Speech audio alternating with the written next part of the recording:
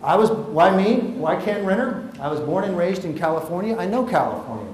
I'm 23 years in real estate. That's all I've done in my entire professional career. I bought my first house when I was 19 years old. I moved to Austin in 1993 to become a bigger fish, and I know Austin, okay, after all these years. Once again, 26 million in home sales in '05 and over 30 million. Yeah, that's 167 homes last year. That's quite a bit of volume. 167 homes that we did last year, and this year we're about 150, but the prices have gone up, and we've also sold some large second homes and some large homes to some investors, and so actually people that are planning, they're buying their retirement home now, so they're out there spending. We'll show you some of those pictures of some of these beautiful homes that they're getting for $500,000-600,000. They'll eventually move into and use the tax laws to their benefit. That's a home every other day, every day of the week. So we're very, very active in this market. We have an excellent reputation with the builders and also with the other realtors, which is important. We've got a really good, we take good care of our clients, and we're very low profile and high volume. We're not about the egos, we're not peacocks, we're not out there at all the realtor parties. We're about selling real estate, taking care of our investors, and taking care of our builders.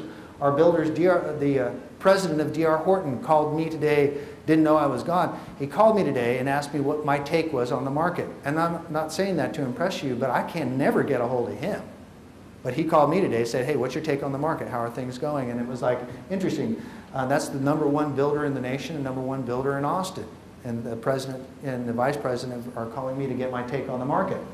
I'm a good old boy, and if you know what that means in Austin, is that there's a lot of Californians, and actually from all over the country, coming in, and they're throwing their weight around, they're throwing their money around, but you know, their doors are being shut to them. Because why? They're not a good old boy.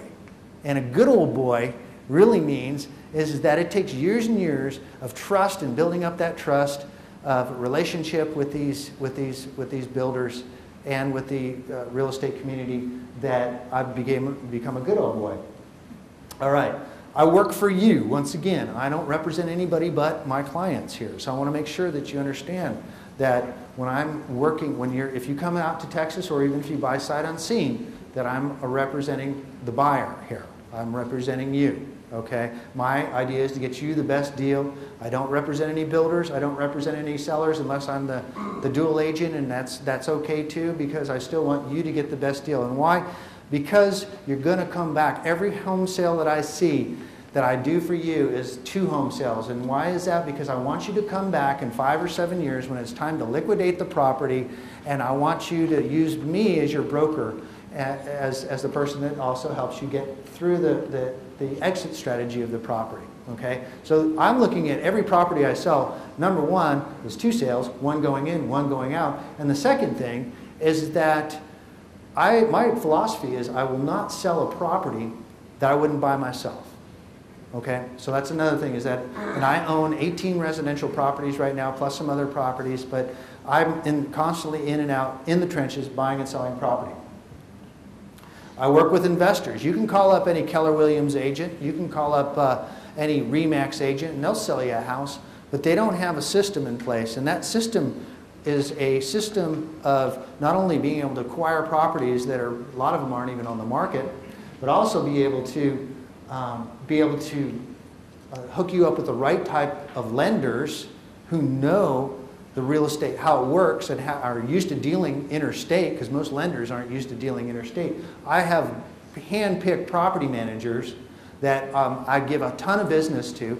Remember, 200 sales, 300 sales in the last 2 years, those go to property managers. I manage those managers, so I have some clout with those managers and make sure that they're going to do a good job. And I also invest in the product that I sell. If you get a chance to come out and take a tour with me, you're going to see as I travel through the Austin area, I'm going to say, I own that one, I own that one. John owns that one, Chris owns that one, and it's really fun. It's kind of like East California.